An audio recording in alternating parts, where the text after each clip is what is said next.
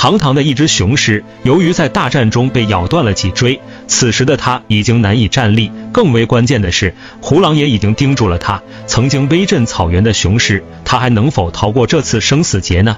我们接着往下看。在一处草原之上，一只雄狮表情落寞地卧倒在地，而此时胡狼却打起了他的主意。而当狮子试图站立时，我们发现了端倪，它身体的后半部分几乎已经瘫痪，想站立起来已经困难重重。通过视频画面，我们可以看到这只雄狮的脊椎看似已经断裂，无法再支撑雄狮正常行走。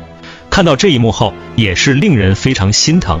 对于狮子而言，如果丧失了捕杀能力，几乎意味着它生命的倒计时。在竞争残酷的自然界中，没有捕杀能力，不仅会被同伴抛弃，甚至还要成为其他猎食者的猎物。而这只雄狮所面临的形势，恰恰就是这样。当雄狮拖沓着身体行走，却无济于事时，它的焦急与无奈全部写在了脸上。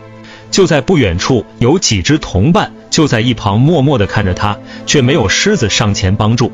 在同伴的眼中，或许这只狮子已经无法给团队带来价值，反而是一种累赘，所以他们才会如此冷漠旁观吧。没多长时间，一只胡狼就来到了狮子身后，目的自然也很简单，试图寻找机会对狮子下手。胡狼体长70至105厘米左右，肩高38至50厘米，平均体重7至15千克，而成年狮子的体重是它的几倍之多。在正常情况下，胡狼压根不敢打狮子的主意。然而，正所谓虎落平阳被犬欺，如今狮子后半身瘫痪，恰恰给胡狼一次绝佳的机会。随着胡狼数量的增加，他们捕杀狮子的欲望也更加强烈。果然，没多长时间后，这只雄狮就被几只胡狼猎杀，告别了这个世界。对于狮子这般的遭遇，着实令人唏嘘不已，而这恰恰说明了自然界没有永恒胜利者的残酷现实。对此，大家怎么看呢？